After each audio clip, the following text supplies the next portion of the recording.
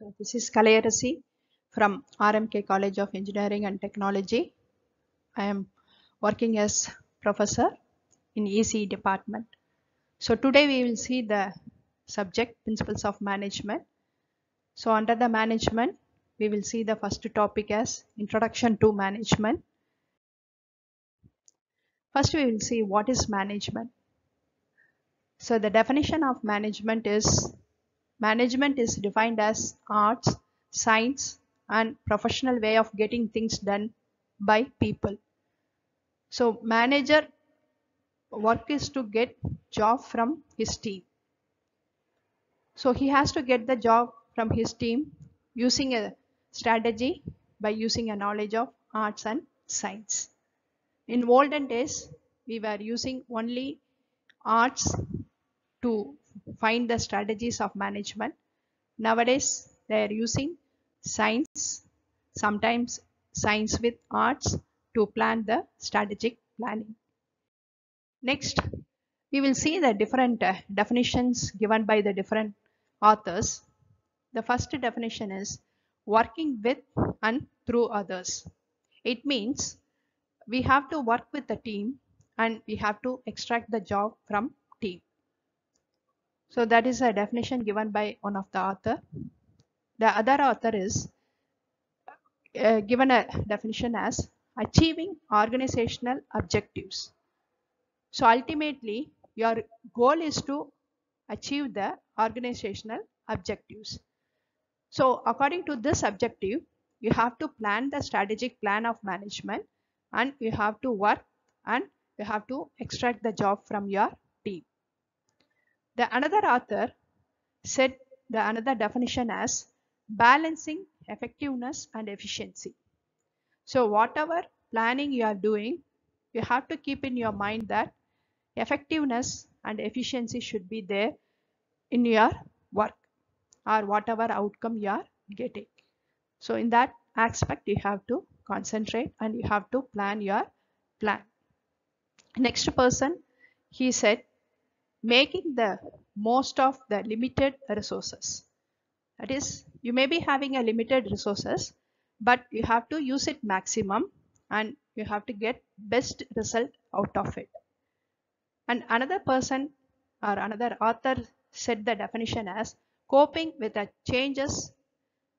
changing environment.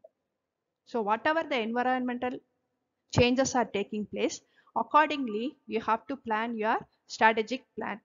Then only you can able to achieve your organizational goal, or otherwise you cannot able to achieve. For example, during a COVID period, we have faced a lot of different types of issues. So having all the issues in your mind, then if you are planning your strategic plan, you can able to achieve your goal, or otherwise it is not.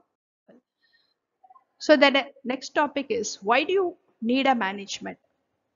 So universally, the management is necessary. So if you see the organization, you are having a different organizations in any industry or anything if you take.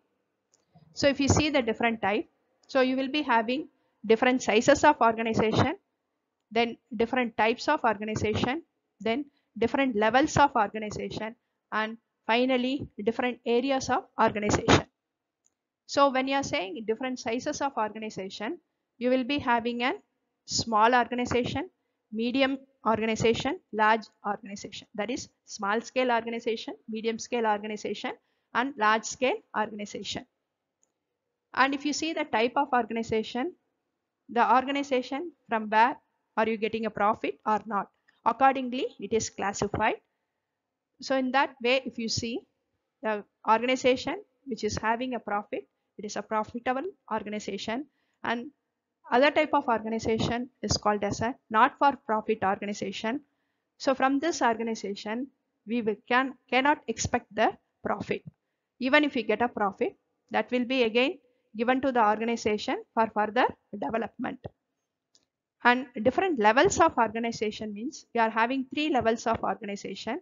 One is top level organization, next bottom level organization, then middle level organization. So depending upon your hierarchy, you will be having this 3 levels of organization. So generally, the instructions are from top to bottom. That is, from top, it will come to the middle level, then it will go to the bottom level of organization. Then if you see the different areas of organization, so in any organization, you will be having a manufacturing, marketing, human resource, accounting, and information systems, etc. So this is with respect to in the core industry. Similarly, in other industry, you will be having a different areas of organization.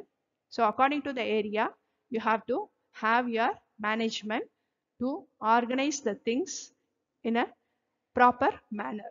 So these are the different types of organization, different levels of organization, and the different sizes of organization and different areas of organization. So in all these areas, it is necessary to have a management, then only you can run the show smoothly.